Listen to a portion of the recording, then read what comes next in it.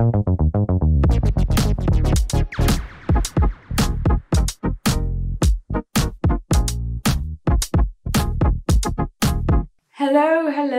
It has been quite a while since I made a knitting video, let alone a knitting podcast episode, but I'm actually very excited to be making this one today. But before I get into all of the knitting stuff, I just wanted to talk about where I've been for the past 20 months, what has transpired. Essentially, back in July of 2021, I was experiencing severe pain, back, shoulders, neck, you name it. Everything around here just hurt so much. And that was basically due to, I think you call it living a sedentary life. Essentially, I was just sitting on my ass the entire day. I was editing, making videos, knitting whilst watching my lectures, studying. So it was a lot of like doing this and like looking down.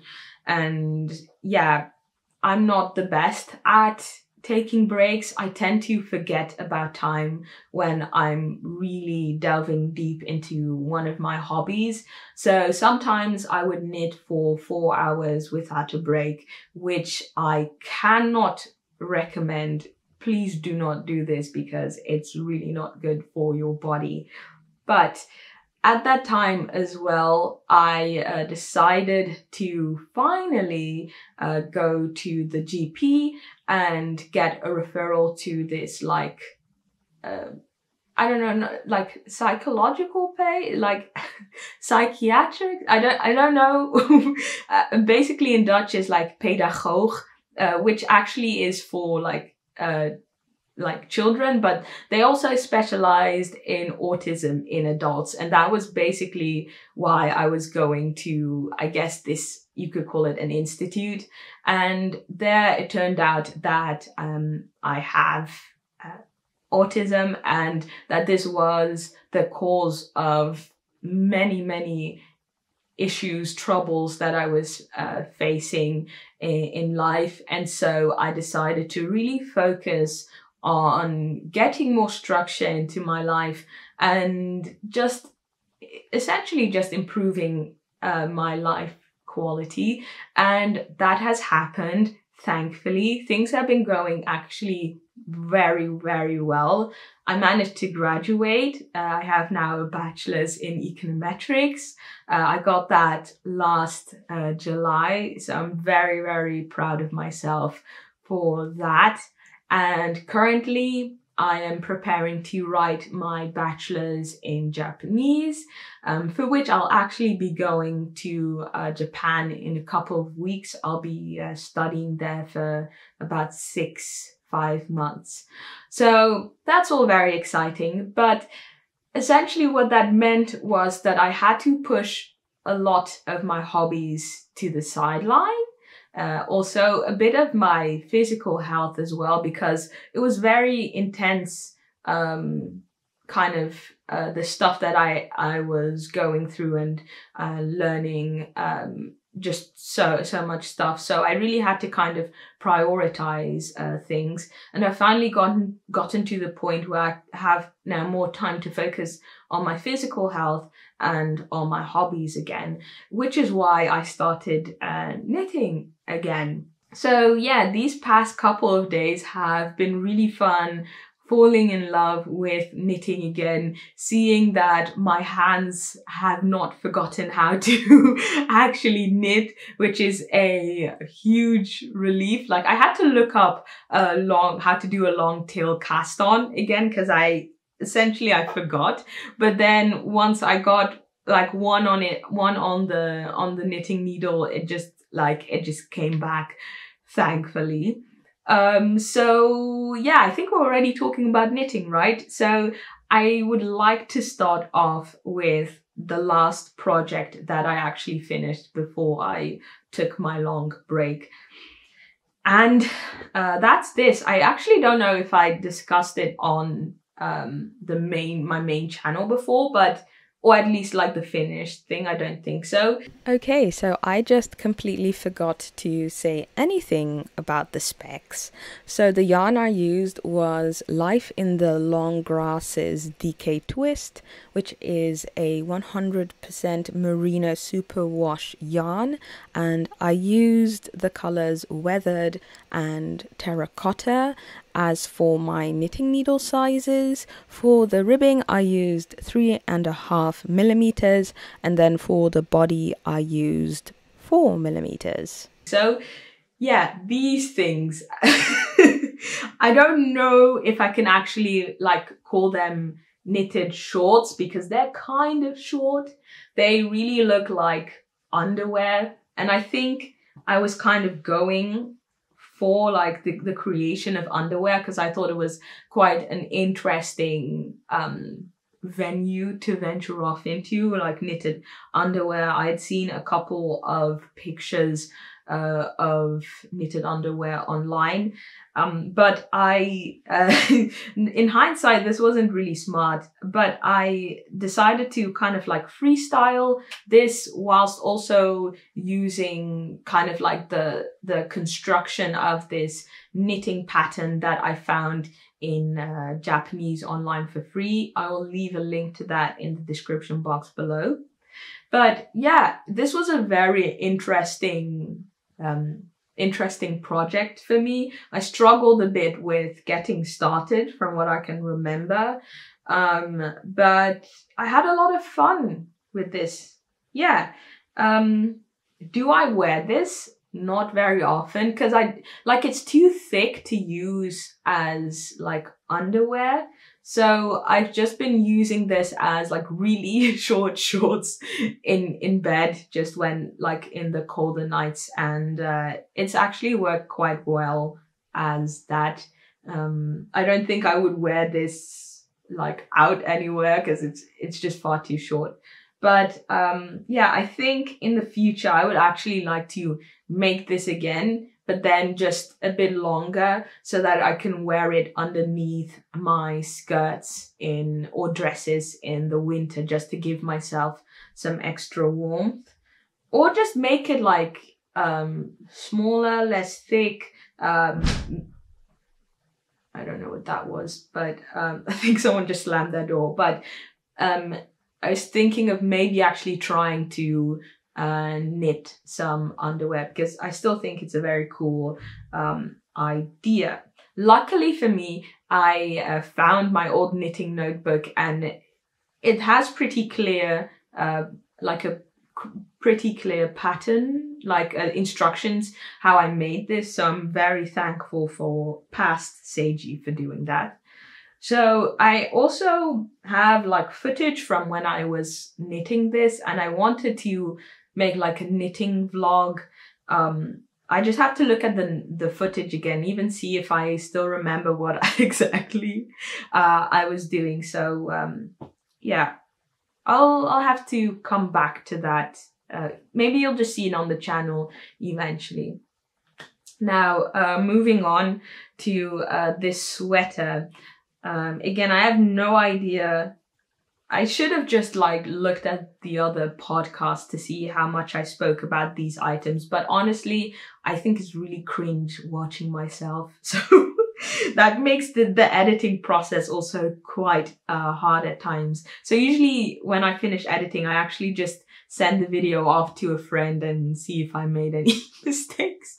But yes, that is this. Yeah, the next piece I wanted to talk about is this sweater. I'm going to try and see if you can get a good view on this one. I think this looks pretty decent. Yeah, so this is actually my first piece of color work. I'm using like a the lighting is so bad. Yes, I think this is good. So for this sweater I used Bicycle from Westwool. It's a fingering weight yarn, and I used the colors Copenhagen, which is the black, and then Berry, which is the red. It's 90% Falkland Merino and 10% Texel, which I'm guessing is just like wool from sheep in Texel, which is a tiny island in the northern part of the Netherlands. And then for the needles, I used the size 2.5 millimeters. Yeah, so I've been using this, well, at least I used this Japanese pattern. I think it's either this book or another book, but it looked kind of like similar to this this knitting book. Well, it turns out that it did not look similar, but yes, the book is called Knitted Eclogues, Clothes and Accessories Knitted with Fair Isle Technique, and the designer is Toshiyuki Shimada. And yeah, I was using that pattern to knit this up. The only thing is that for some what was I want to say? I'm losing track. There's just so much I want to say about this. Essentially, I used smaller knitting needles, I think about 2 millimeters. I think I used, the top was 2.5 or 2.25 millimeters. And then like the ribbing and the squares were 2. And I did that in accordance with the pattern. But what ended up happening was this weird stuff, as you can see. It's like, it's way tighter, way tinier than the top. And so it creates this this bowl shape at the bottom. And it got me kind of sad because I was really proud of what I'd done. Like, yes, there's so many mistakes in this, but I think it's really pretty, and it was really helpful. Like, it was just a fun experience, like working on this sweater. So yeah, having this this side being so ugly, if I can say that, made me quite sad. I kind of lost motivation working on this. Basically how I knit it, I started off here, right? So I was working up here, and then I thought, oh, I just really want to see how this fits me. So I decided to finish the under part, and then this monstrosity happened. So I think I'm just going to have to unravel everything up until here, but I have like no idea how to do that. Well, I do, but I just know it's going to be a pain in the ass, because I'm gonna have to, I might not know, because it's like color work and it looks very complicated. Anyway, I think this is just a project that I want to put on the side. Maybe I'll just start completely from scratch, actually. Although I put so much work into this, but then again, I do want a really cool sweater and be like proud of it, you know? So that's kind of like, it's hard, right, when you're knitting, because you want to create the best thing you can possibly, and then you make like tiny mistakes here and there, and it's like, if I take all this out for this tiny mistake, is it really worth it? But I think in this case it actually is. And yeah, there are just like tons of like tension issues as well here. It's supposed to be, for instance, here it's supposed to be a bit clearer. Like there's supposed to be like a more red visible here, but the dark just like completely like takes over. And it's, I don't know, I'm just not happy with this. Though, like, as I'm talking myself through this, I'm really just not happy with this. So I think it is time to, just unravel this and try something else. Do it again. And then we have another of my menaces, and that's this vest. The pattern that I used for this vest comes from Gregoria Fibers. I got this one like really long ago. The yarn that I used for this project comes from Drops. I used kid silk, 75% mohair and 25% silk in the color beige. which is also labeled number 12, and then cotton merino, 50% wool and 50% cotton, also in the color beige, and this time with the number 3, and I held these together throughout the project. And I was really into knitting vests. I knitted 2 vests from, I believe, my favorite knits. I'll leave a link to that in the description box below. I knitted 2 of them. I was like, oh, I really want to knit another one. And I really thought that this vest from Gregoria Fibers was really cool. And so I followed the pattern. I did all the, how do you call it again? Swatches? Like I knitted a square and I did that. And I thought everything was fine. But then all of a sudden, when I was trying to knit, so basically, I'm getting ahead of myself constantly. Basically, I knit everything up till here, and I actually attached the back and the front side, because this is like, you start with the bottom here, and you knit up, and then you split it, and then you knit both sides, back and front, and then you knit them together. And so then you knit the where your arm goes in. How do you call that? The sleeves, yes. So that's how you knit the sleeves eventually. And I was at the point of knitting the sleeves, and then it turned out that it was far too tight. And so I ended up having to cut a lot of things. I just cut the top of this just off, and now it's been like this for almost 2 years. And the back I haven't cut yet, but if you see here on this side, I already put like yarn in between, so that once I cut this off, or at least I can just put my knitting needles through here, and then I can start working on the back again. Basically, I'm just kind of worried as to how high up I should be knitting the front, because also at some point there's like a button thing, this very cute button thing. So I'm just when I was working on it, I was constantly wondering, like, when should I put the button? When should I put the button? But I think I should just I should just start working on it again and see how far I get. But this has just been for some reason, such a hard project for me. Like I, just even starting it, like the first time that I started this one, I think it was too tight. Like the bottom was not as loose as I wanted it to be. So I unraveled it. And then the second time I actually did it well, but then I twisted the loop.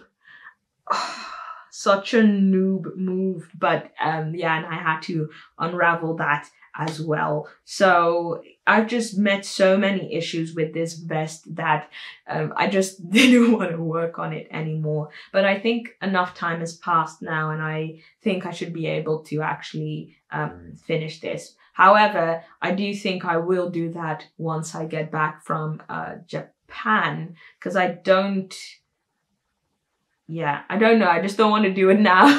Yeah, I just have a couple of days before I leave, and I don't want to like drag along an unfinished project that I've already like partially lost my motivation for.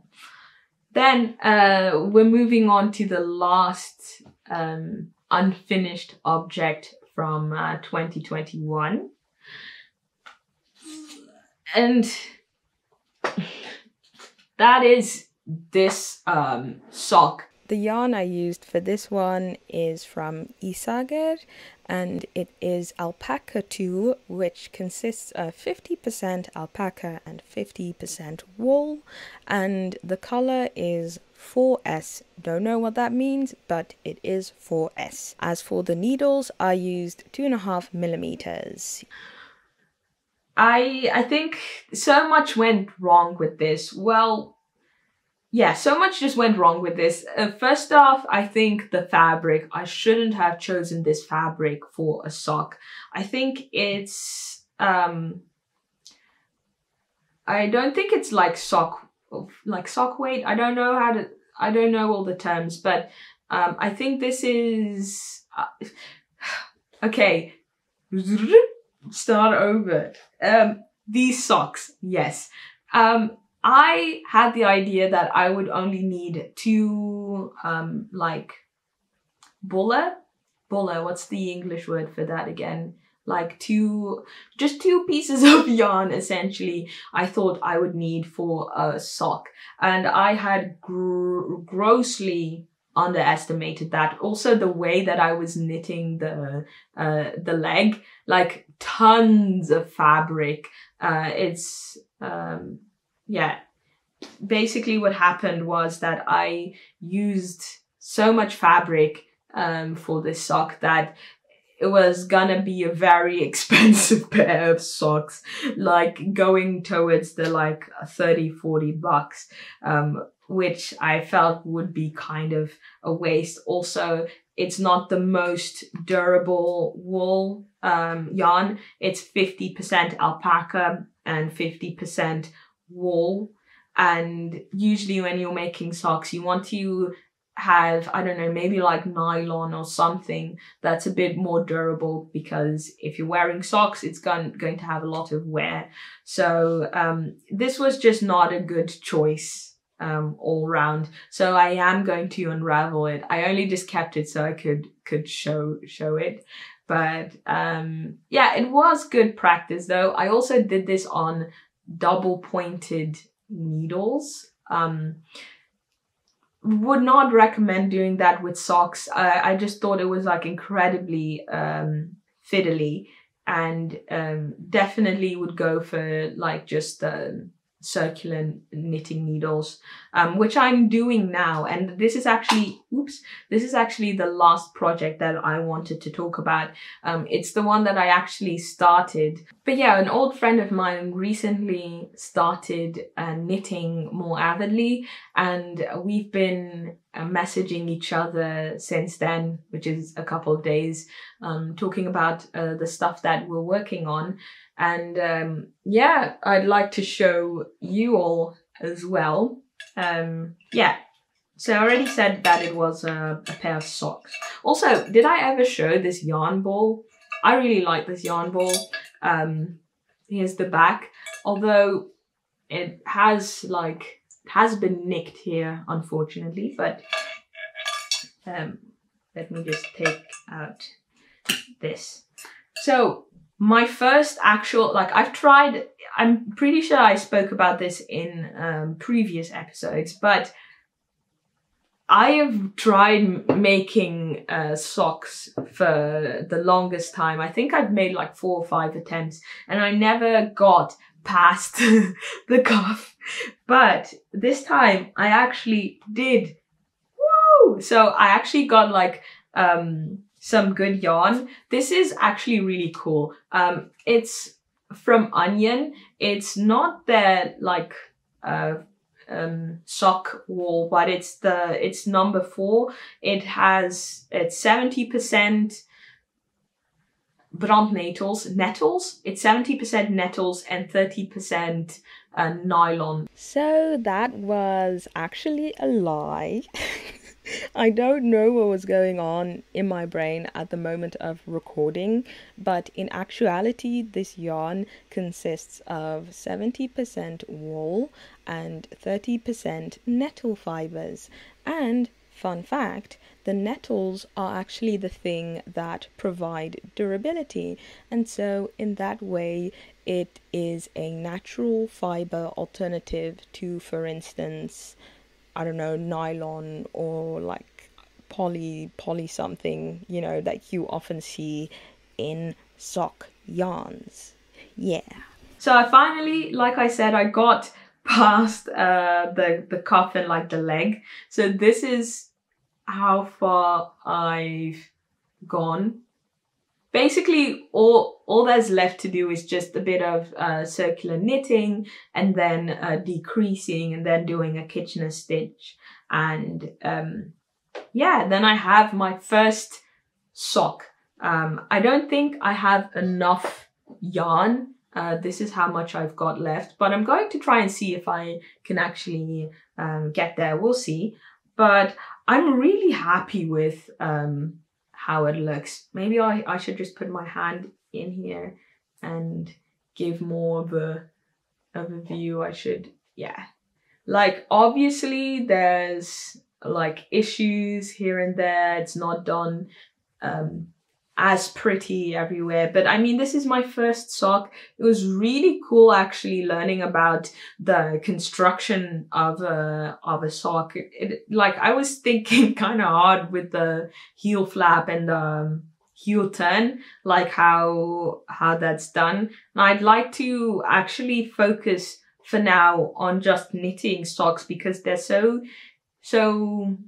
quick. You can be quite quick with knitting these. I think this took me like one day to do when I was also like doing tons of other things.